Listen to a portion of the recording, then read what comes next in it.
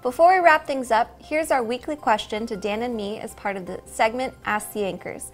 Dan, earlier in the show, we talked about this day in history of the gold rush. So that leads me to, if you struck gold, what would be the first thing that you would buy? You know, I've always liked Ferraris, but I would never buy one because if I had that much money, I'd buy an airplane.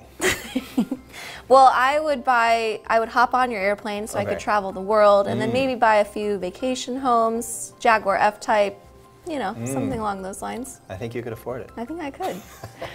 Well, coming up next week, we'll hear about an upcoming Coffee with a Neighbor, learn about a life care refresher course, take a trip to South Dakota, hear about a country concert coming our way, and take a look ahead to Valentine's Day. Don't forget, you can get a list of birthdays, anniversaries, and memorials on Channel 12. Before we go, I want to leave you with this. Vision is seeing what isn't there yet. Think about that. That's all for this weekend's show. Thank you for joining us, and we'll see you back here on Monday. Hope you have a wonderful weekend.